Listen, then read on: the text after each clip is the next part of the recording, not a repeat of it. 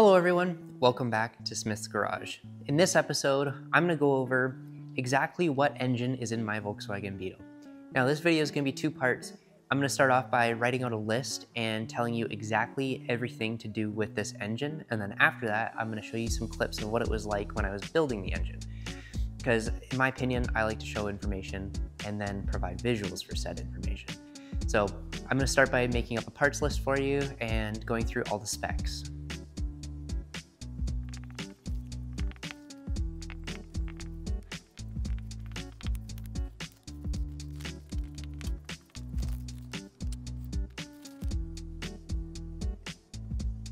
Okay, so that took me a long time to write out.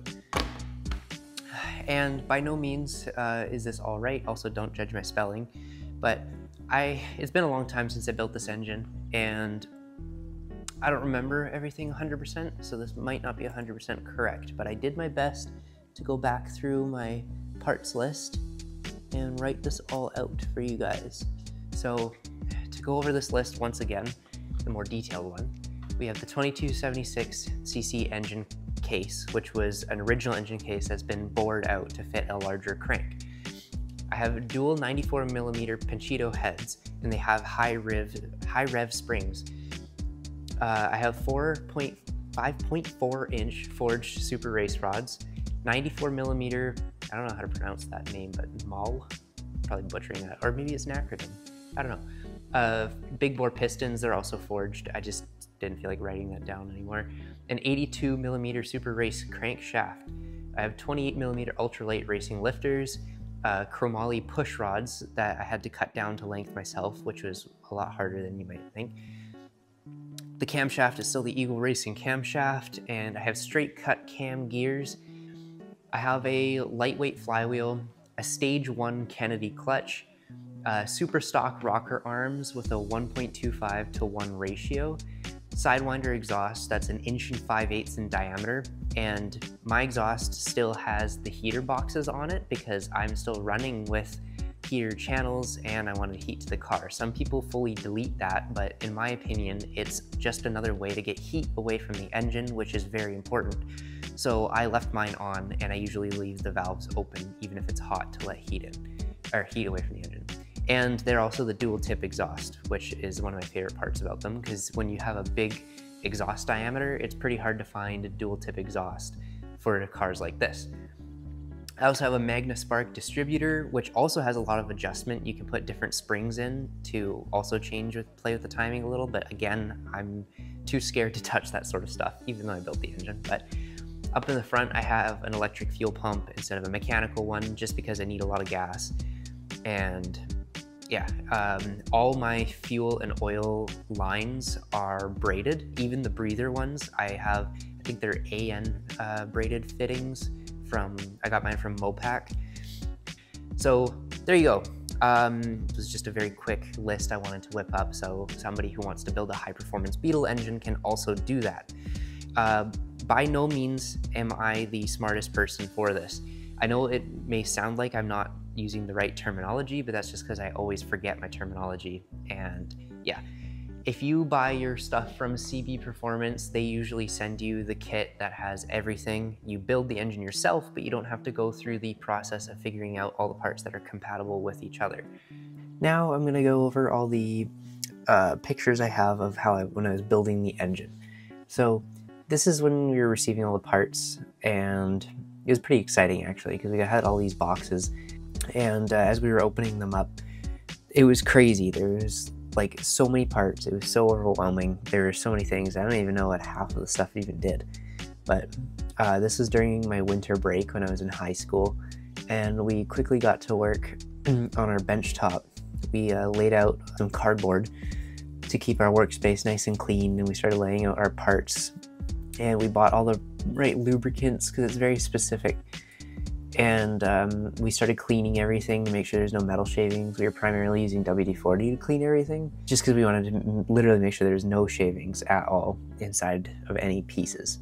The first thing we did was we were getting the camshaft gears and fuel or oil pump gears onto the crankshaft.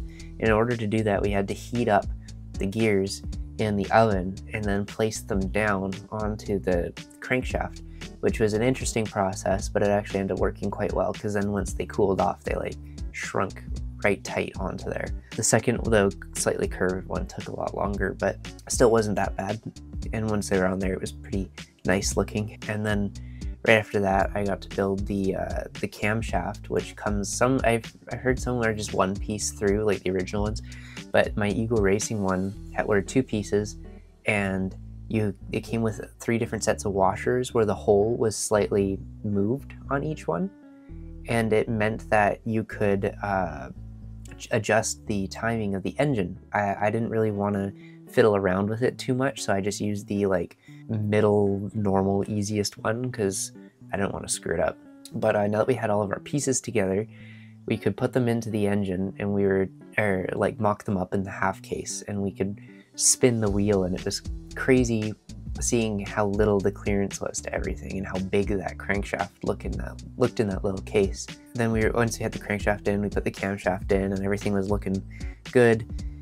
And then we put the other half of the case onto it just to mock it up. We didn't, not for sure yet, but the reason why we had to put the other half of the case on was because we were checking out the timing of everything just to make sure that our valves were opening and closing at the right time and that our camshaft was in the right position based on the crankshaft.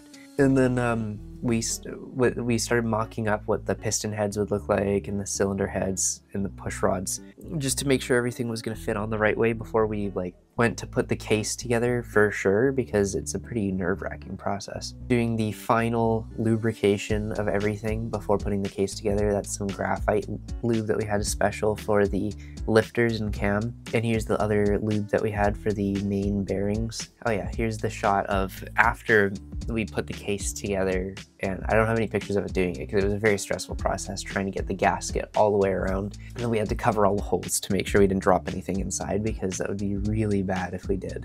And then we quickly got to work to putting the cylinder heads on and then the heads. And after that, we went right onto the rockers, which was a very specific process with a lot of shims involved, because the tips of the rockers, you don't actually want them to be in the middle of the valve, because you want the rocker to actually spin the valve a little bit so it wears evenly around, which was interesting to learn. But then we got the carburetors on, and with the carburetors on, that's when it really starts to look wonky. And we were mocking up the exhaust because we wanted to see how that was going to work. And as you can see here, it's quite a cool exhaust system. It's literally like my favorite one I've ever seen online. And we started getting more engine tin on. We got the pulley wheels on. And then the final iteration here of the best it was going to look sitting on the stand, and it was looking pretty sweet.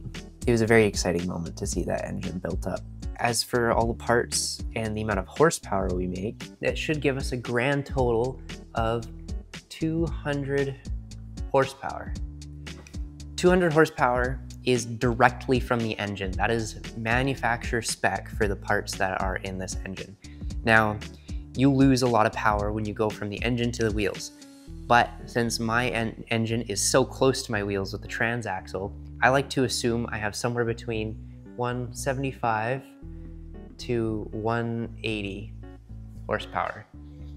Except to add on to that, I built this engine and I tuned this engine. And this may or may not have been the first engine I've ever built, which was a pretty aggressive first build. But hey, it worked and I didn't break anything. So because of that, plus me tuning it and everything, it's probably more like 150 horsepower. But on paper, I'm up and around the 180 horsepower range, which is why I state 180 horsepower in all my videos. I could say 200 because that's what manufacturer spec is for the engine, but I'm a modest guy and I don't like getting caught in a lie. And yeah, but in reality, probably down around the 150 horsepower range, so whatever. But thank you everybody for watching this video. I hope this clears some things up about what engine I have in my Beetle and why I make this much power. I'm sorry if I butchered any of the spelling or pronunciation of the words on here. Again, I am not a professional at all in what I'm doing. This was my first engine build. And even these parts that I stated, I probably stated a couple bits of wrong information because I built this engine 2 years ago now, and I haven't really gone anywhere near it for a long time, or any engine for that matter. So I was just going through a parts list and some notes to figure all this out again, to put it in front of you. The last thing I forgot to say is that because of this engine, I now run 94 octane. And if I can, I go up to, I think there's one gas station around here that goes to like 96 or 98. I try to put that in as much as I can because you want to go with high octane fuel for this. But anyways, thank you so much for watching, and I'm gonna make another video about how this engine stays cool, because that is a big problem with some big engines like these in an air-cooled engine. So keep an eye out for that. I'll see you in the next video.